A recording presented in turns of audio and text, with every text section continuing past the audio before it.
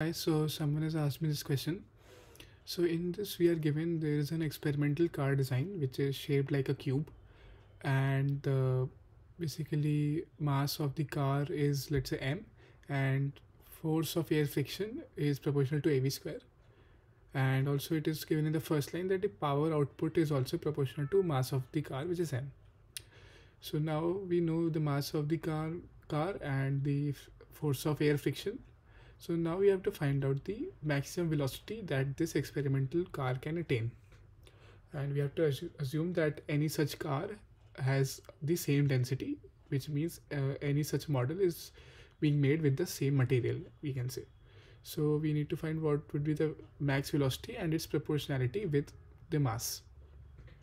So let's say this is the car, a cube, and of side length, let's say L.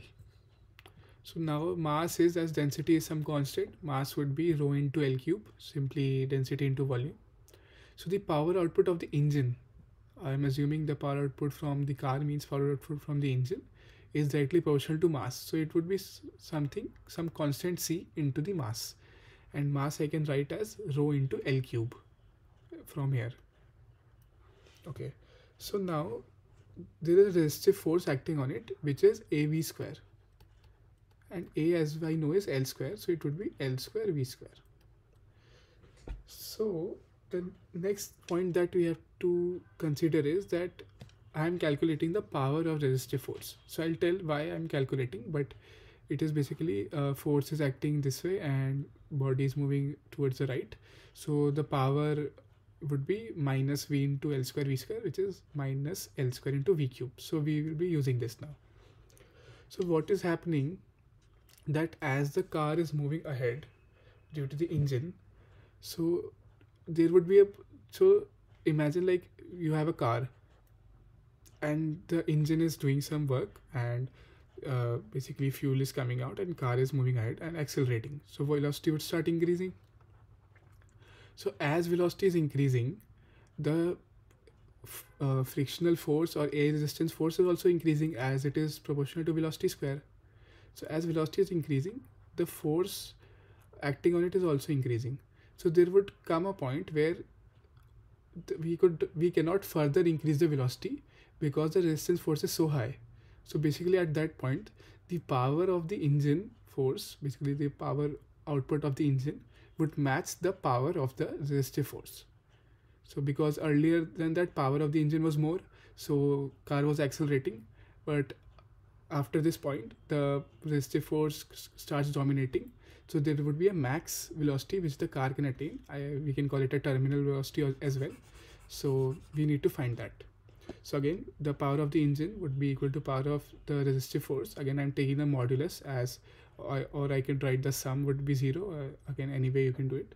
So C into rho L cube, which is power to the engine, again directly proportional to mass it was given, and power resistive, which is force is L square V square times V. So from here I get V cube is C into rho into L. Now since I was asked proportionality in terms of mass, I'll write L as m by rho to the power 1 by 3, as m was rho L cube. So taking rho down and taking cube root, I get L as this. So again, V cube comes out to be C into rho to the power 2 by 3 times m to the power 1 by 3. And again, taking cube root, V comes out directly proportional to m to the power 1 by 9. So our answer comes out to be C equals to 9. So this is the proportionality we are getting. So this is a good conceptual problem that actually happens in the real world as well, you can say, to some extent, that in free fall and such situation there is a terminal velocity attained. So it is due to the same reasons, like in this case it was power of engine, and then there was a resistive force acting on it. So there was only a max velocity that this car could attain, hypothetical car could attain.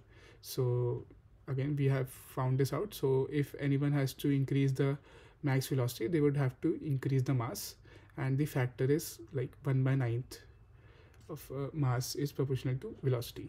So I hope you could understand the solution, and please subscribe to my channel and share this video with anyone else who you think would find this video useful, and so that it reaches to more and more number of aspirants. And thank you.